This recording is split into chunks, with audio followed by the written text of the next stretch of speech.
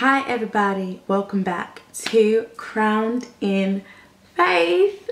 You know the deal. You know that if you have not subscribed to the channel, make sure that you subscribe to this channel and share, because I know that a lot of people, I've received amazing testimonies of people whose life have completely changed. People have given their lives to Jesus because of some of the videos that I've literally released to you guys and shared. And honestly, if you're receiving, don't let someone else miss out on that opportunity. You know, what you're being impacted with, someone else may be impacted in a different way. They may give their life to Christ. They may consider going deeper in Jesus. So yes, share, subscribe, and keep tuning in to Crowned in Faith. Let's start with a little background information.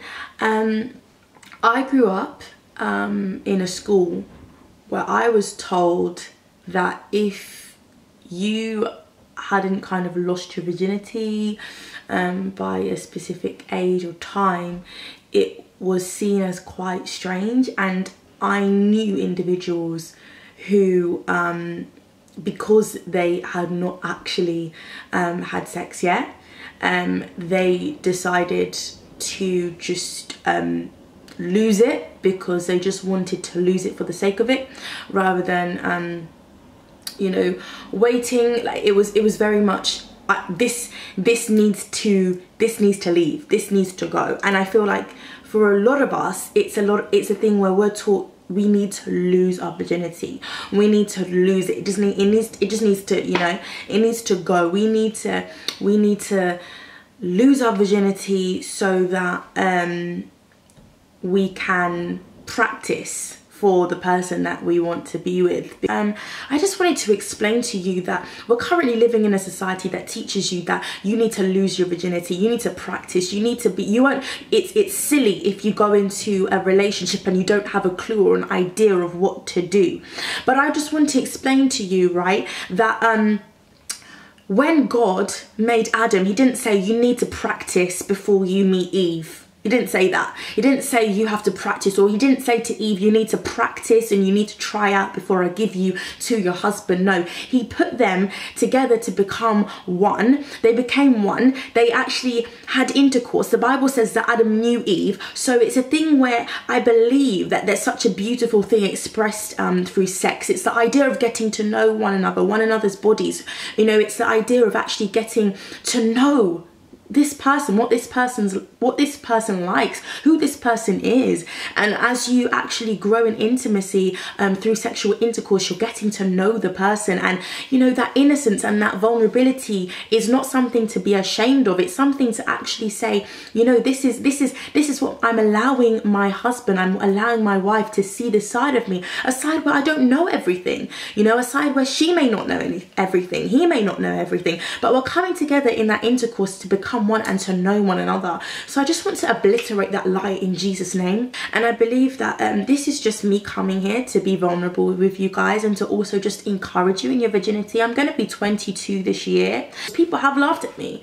People have laughed at me, and they've said things like, wow, you know, try to make me feel small because of something that's precious to me, something that is maybe not precious to somebody else. You know, they're obviously gonna look down on it and they're gonna laugh at it, but at the end of the day, your virginity is precious to Christ. And even if you have even if you have had sex prior to, I want you to understand that we are all new creations in Christ Jesus. We're all new creations. So it's a thing where don't look back and say, well, I feel really bad because I've given up my virginity now. No, the Christ Jesus we serve, he is a forgiving God. Even if you've given up your virginity already, the Lord God, as long as you turn to him, he will forgive you. He removes your sins as far as the east is from the west. He's made you a new creation in Christ.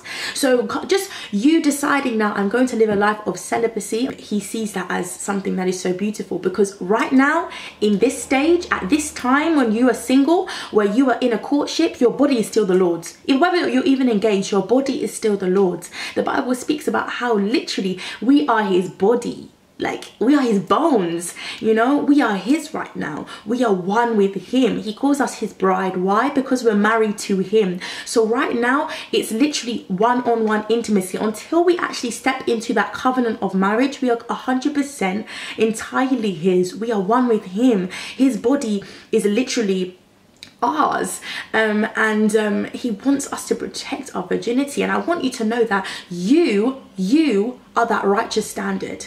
You may feel like, you know, I'm just pathetic, you know, no one else is, everyone has sex, especially being at university. Every single person is having sex. You know, I didn't even expect so many people to be having sex, but it's so casual. It is so casual. You know, there's some people that, because they're having sexual intercourse with people that they're not married to, when this person reveals their true colors and they become abusive, when they realize this relationship really and truly isn't for you, it's so hard for them to leave. Why? Because there have been emotional ties that have been made through that sexual intimacy. And that's why Christ desired for us to honestly, you know, have that intimacy with one individual who would be your husband, because he desired for that bond created through sexual intimacy to keep you as one together. But some people are in toxic relationships, and because of that sexual intercourse, that sexual intimacy that has been shared, it is so difficult for them to kind of release themselves from these toxic relationships. And I just wanted to encourage you, wanted you to understand that, you know, when you are not having sexual intercourse with somebody, you genuinely actually have to be able to sit down and really not just put things under the carpet of sexual intimacy, because sexual intimacy, sometimes it's really such a easy way to brush things under the mat. Me being in a relationship right now with the person that I'm with, we actually have had to cultivate a true relationship. A lot of us are in sexual relationships where we don't actually have a friendship with the person. We don't really know the person very well, but we remain with them because the sex is good. So whilst I'm in a relationship with Emmanuel, I've got to know him in a way that's deeper than just sexual intimacy. In all honesty, I've never experienced like that in my life. With the people that I was with in the past, we were having, you know, we were crossing sexual boundaries with one another, right? However, the transparency, emotional vulnerability, that was not there. We did not have deep chats. We did not have talks, you know, and express our hearts to one another. We didn't explain ourselves to one another. We didn't try to get to know one another. It was just about the physical.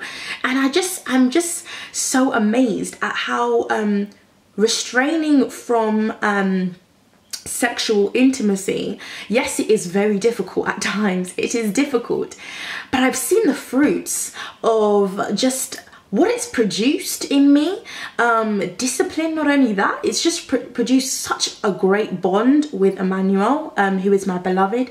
So I just wanted to come on here and to really just encourage you who feels, well, I've never had a boyfriend in my life, you know, and I can't relate to anyone when they're talking about, you know, these types of things, or you haven't even had a sexual past at all. You haven't crossed any boundaries. You literally haven't even had your first kiss. I want you to know that that is precious in the eyes of the Father. You are his. You are his. And don't feel, you know, people are going to laugh at me. What audience are you living for? You're living for one audience, and that is Jesus. I was pressured by friends that I had. I was pressured by the expectation, you know, of people having sex around me to go and now explore. Do you understand? When I even had I kissed a guy for the first time. Like, it was mad, because I came into school and I told the whole of my class. Why? Because it was for an audience. It wasn't for me. It wasn't for me. It was for an audience of everyone to know, oh yeah, this is what's happening in her life. Sometimes we can be on fire about the word. We can be on fire for God. But then when we start talking about purity, we become shy. Be on fire. Be on fire for your purity. Be on fire for the fact that you are pure for Christ and you're living righteously for Christ Jesus. Be bold in that, because the righteous are as bold as a lion. Not just bold enough to preach, not just bold enough to, you know, spread the gospel and these types of things. They're bold in everything he's spoken over us, and everything that you know, we have in him. They're bold about their purity in Christ Jesus. You don't have to feel embarrassed about it. You know, I'm here rooting you on, ladies and gentlemen. I'm here encouraging you. You don't have to feel pressure. You don't have to feel, you know, he wants to do this with me, so, you know, let me just push and compromise my values. Understand, if a guy wants you to compromise your values, does he really value you in the first place? Because if he valued your values, do you understand? If he valued your values, then he would respect them and he would not try to push them. He would not try to push them. When you say no, he should respect that no. And if he or she is not respecting that no, you need to, will he respect me later on when I tell him no about certain things? When I tell him that I don't want to do this, or will he just be like, I don't care? Or will she just be like, I don't care, I want it my way? Do you understand? Because if you've said something to the person and then they're now trying to push that, it's because they want it their way. It's because of a selfish motive. It's because they want you to conform to their truth rather than the truth that you carry, which is the word of God. So I just want you to understand that you don't have to feel embarrassed. You don't have to feel shy. Girls, men, gentlemen, if you can resonate, send me an email, tell me, you know, I will happily, you know, keep encouraging you to stand pure for Christ Jesus. Yeah, I'm not judging anybody who doesn't believe in this view at all. I'm just expressing my own, and I'm encouraging those who do have the same opinion as me to feel encouraged. Let me just finish this with a prayer for you. Thank you, Jesus. Thank you so much. Thank you, Heavenly Father, for every individual who has come to listen to this. In the mighty name of Jesus, I bless you, God. I thank you Father, for just giving me these words to say.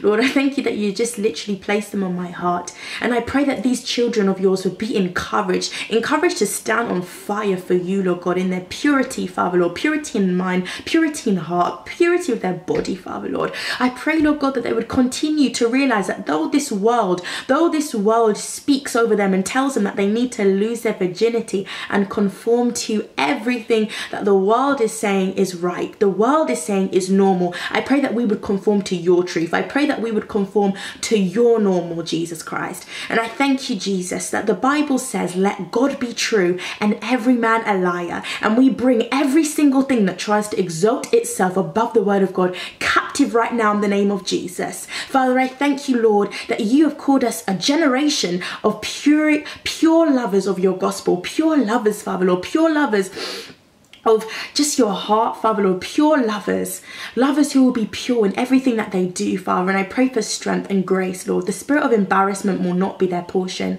but we will be bold in just standing in our boldness, Father. In Jesus' name, I just release the grace for individuals who come to watch this video to stand for purity, to consider, standing in purity for Christ in terms of their virginity, Lord, and abstaining until marriage. In Jesus' name, I pray for you. Thank you, Father. Thank you that you love them. Thank you that they are your bride. They are your beloved bride. And you love them so much. In Jesus' name, amen.